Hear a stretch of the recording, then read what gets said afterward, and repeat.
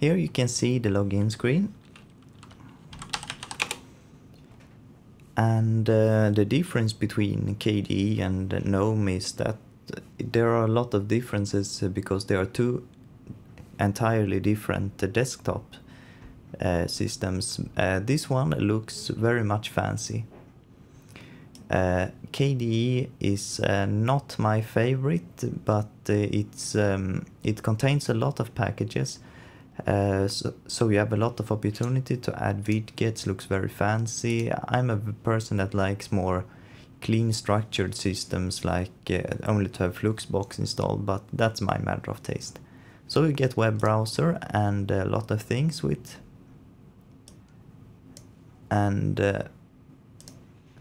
I have not explored this entirely, but you can do a lot of wicked stuff in this, like rotating widgets, putting photos, and keeping everything nice and structured. So okay, we do like this. We take an entirely new FreeBSD machine from a VMware instance. So what I'm going to do is that while we install everything, the first thing I want to do is to get the portsnap, to get the ports collection to install the VMware driver. That's the only reason I need portsnap in this case.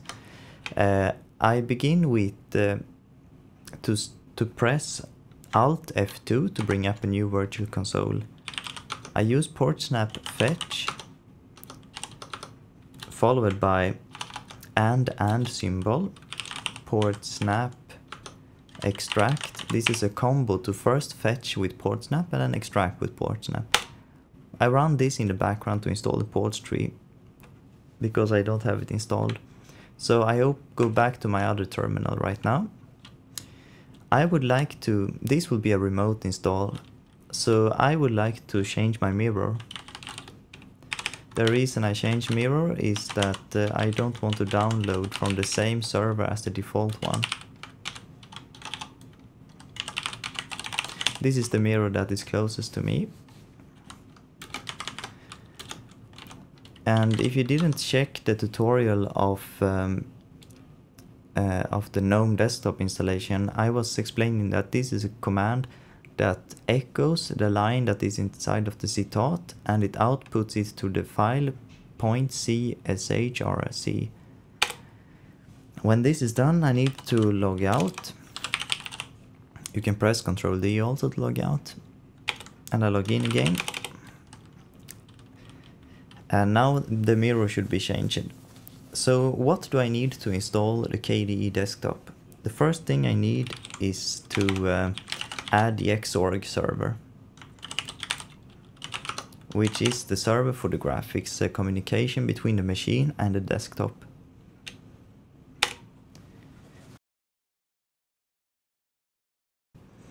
So the xorg server has been installed.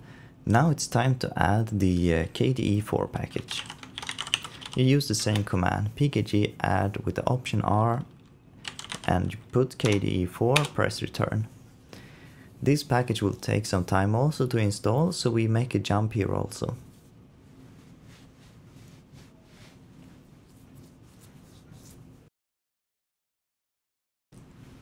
So we installed the KDE4 desktop after the xorg server. What we need to do now is to make some adjustments, not adjustment, but to make some configurations also. The first thing I would really like to remind is that we need to create an additional user, else we will not be able to log in. So run add user and you give it a name. Full name is if you want to put a real name, I don't. So login group for Plex, this user I create. Invite your user to wheel if you want to be able to change to rote, else the account will be very useless if you don't. So login group should be wheel. And you just press return because you don't need, perhaps you want other groups, but in my case I don't need more groups than that. Login class default, I use the default shell. I will change this to, I see I have the bash shell, so I can change to bash. This is a lot more better than the old ones. So a home directory, yes, and password we want no empty password, no random either. We put the password and repeat the password. No, I don't want to log out. Yes, this looks good. And you can see that I'm in the group of wheel, which is the group of administration. Yes, it looks okay. No, not more users than that. You need to edit the file etc rc.conf. Use the VI editor. So what we need to do here is that we need to add following. We need to add HAL-D, which is the automatic detection of mouse and keyboard, else you will not have any keyboard functioning. And you need also dbus together with the HAL-D. And you need to put this also. Local underscore startup equals dollar and curly bracket. Notice this. You will find this in the handbook of FreeBSD if you look on the desktop. I will link this also in the notification.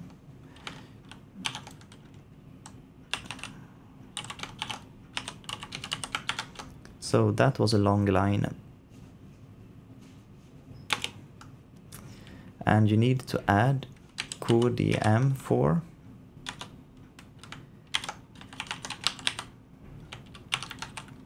which is the login screen. So let's see if everything looks okay. Dbus enable, yes, local. Seems to be okay. So now we save this.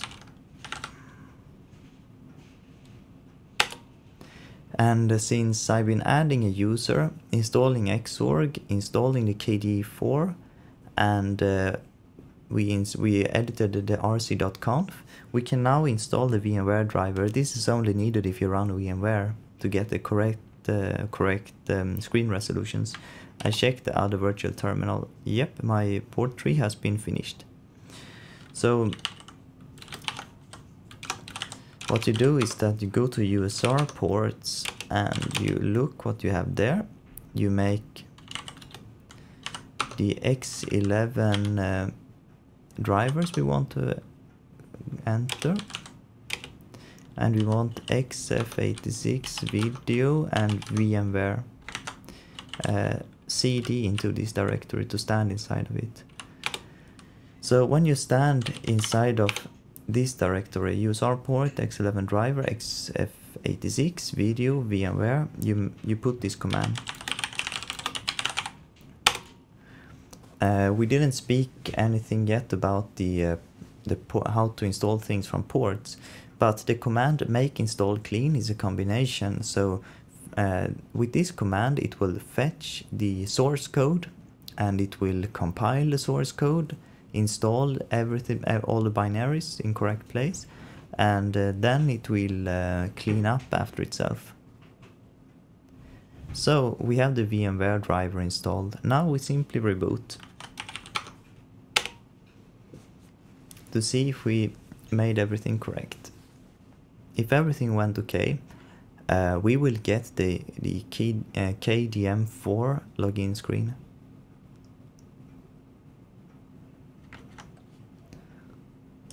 So let's see here.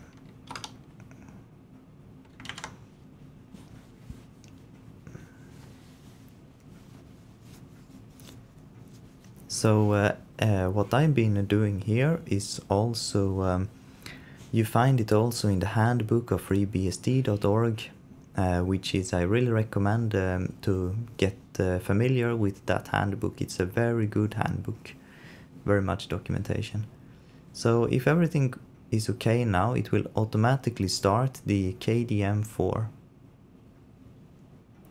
And something happens here now.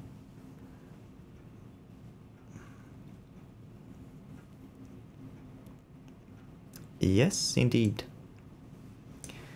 KDE4 has been launched. So let's try to log in with my user account. Everything seems to function well actually. Wasn't that hard.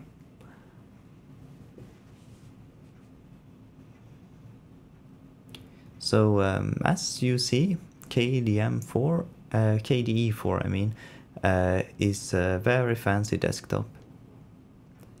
A little bit heavy to run on the VMware of course, but on a real computer this would be fantastic.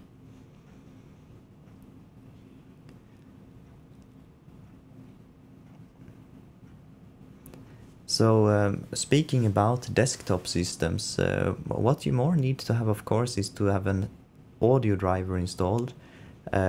It can be a tutorial later on how to use the audio driver to find the correct one, else you can use the generic one. But try to find it also in the handbook of FreeBSD, and it's really easy to launch that driver. But we take a complete tutorial later on how to add the drivers. So everything was installing correctly here, so enjoy the KDE4 desktop.